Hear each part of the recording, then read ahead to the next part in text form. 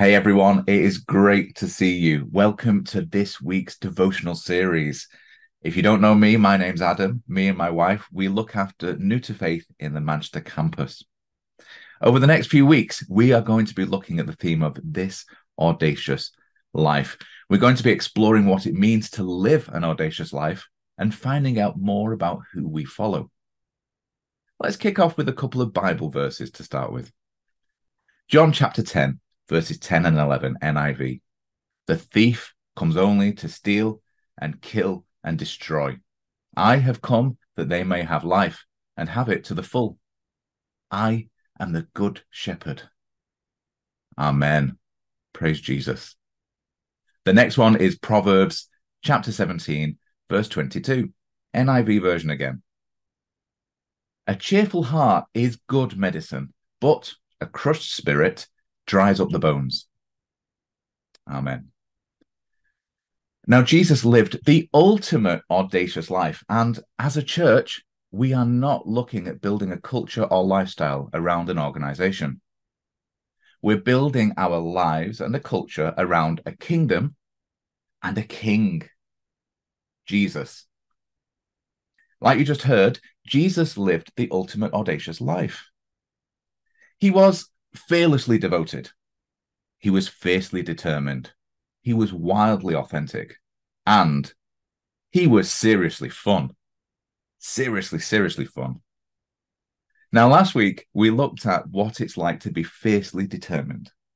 This week, we're going to look at the seriously fun aspect.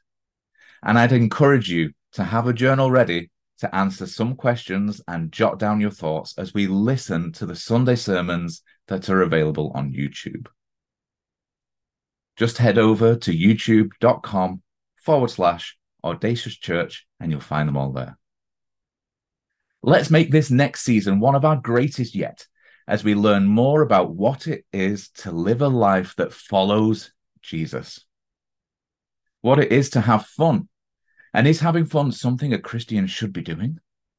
Should you be seen as the serious one? Is seriousness close to holiness? Did Jesus have fun, or is he the stained-glass window figure, never cracking a smile? Fun can be seen as frivolous, childish, and immature, so we tend to tone things down so as to not be judged. But the Bible says that Jesus came to give life to us and life to the full. Well, that doesn't sound like toned down to me. And in Proverbs 17, verse 22, Solomon, the wisest man there ever was, even says a cheerful heart, a happy heart, is medicine to the body.